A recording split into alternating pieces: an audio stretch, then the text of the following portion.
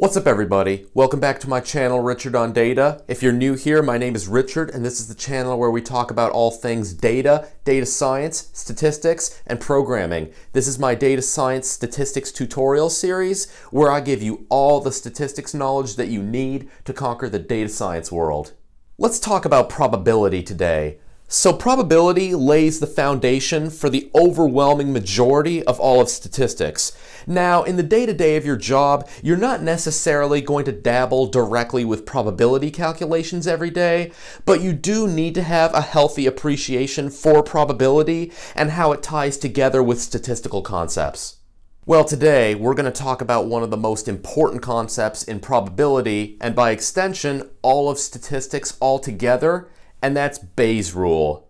Now, before we get into Bayes' rule, there are a few other probability rules that are helpful to understand. Now, there are tons and tons of different probability rules out there, and I'm not going to cover all of them in this video, but there are a few that you should know first. So let's suppose you have two events, and let's call them A and B.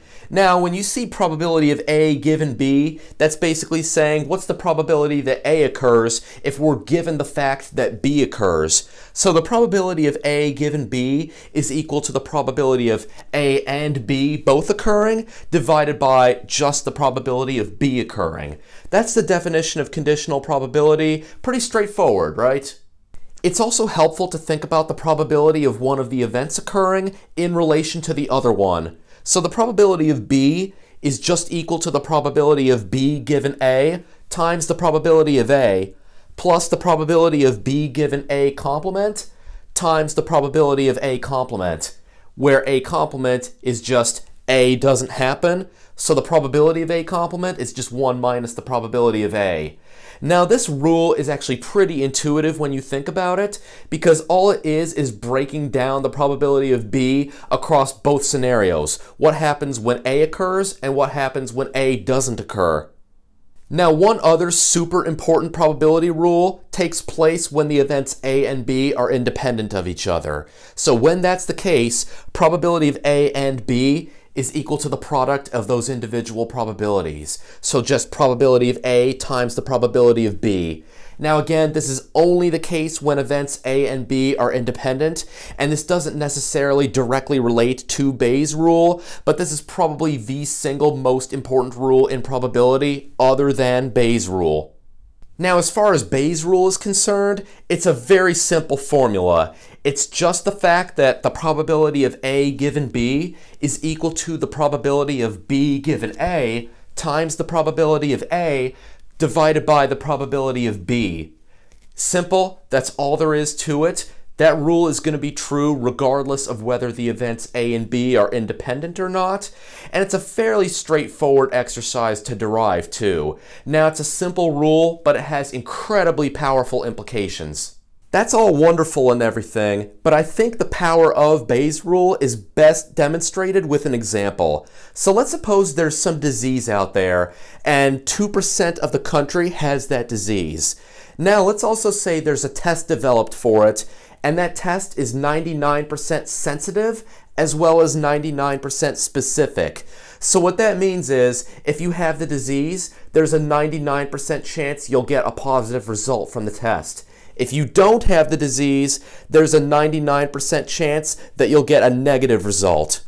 But now we want to flip the question and we want to ask, let's suppose you get a positive test, what's the actual probability that you have the disease then? So we can use Bayes' rule to tackle this problem, and let's just start by defining the two events. We have event A, and that's having the disease, and we have event B, and that's having a positive test. All we have to do here is use Bayes' rule. So we have the probability of A given B equals the probability of B given A times the probability of A. That's over the probability of B, which we're not given directly here, but we can solve for that using this extended form here because we're basically given all the rest of this information. Let's start with the numerator. The probability of B given A, that is the probability of having a positive test given you have the disease. We already have that. That's the sensitivity. That's 0.99 or 99%. We have the probability of A because we know that 2% of the country has the disease. So that's 0.02 or 2%. And these exact two terms are the first part of the denominator as well. The second part of the denominator is where this gets pretty interesting. So we're directly given the specificity. That is, we have the probability that we get a negative test result if we don't have the disease. That's 99%. But actually, if we just do 1 minus that, now suddenly we have the probability that we get a positive test result if we don't have the disease. Now that's actually probability of B given A complement, and that's 0.01. And it's the exact same exercise just to find the probability of A complement. That's just 1 minus 0.02. That gives us 0.98, or the probability that we don't have the disease. So we have everything that we need in the equation. All we have to do is solve for the probability of A given B. Once you do all the math, you're going to come up with 0.669. So there's only a 66.9% chance that you have the disease if you get a positive test. This phenomenon is going to be true regardless of how sensitive and how specific your test is. It's because in the real world, there's no such thing as a 100% sensitive and 100% specific test. And when we have a rare event like this, like in our hypothetical example, this disease only affects 2% of the population. It's pretty rare. So Bayes' rule demonstrates that when you solve for probability of A given B, you don't end up with this super high probability. And it's why when you have these rare events in the real world and you test for them, you end up with this super high false positive rate. Just think about it. If there's a 0.669 chance that you actually have the disease if you test positive, that must mean there's a 0.331 chance that you don't have the disease if you test positive. That's not great for anything. So Bayes' rule is extremely important within the theoretical statistics context because it actually lays the foundation for an entire branch of statistics known as Bayesian statistics. As I'm sure you can see from the example, it has all kinds of practical applications, and it's particularly extremely important within the pharmaceutical industry and within any kind of drug testing context.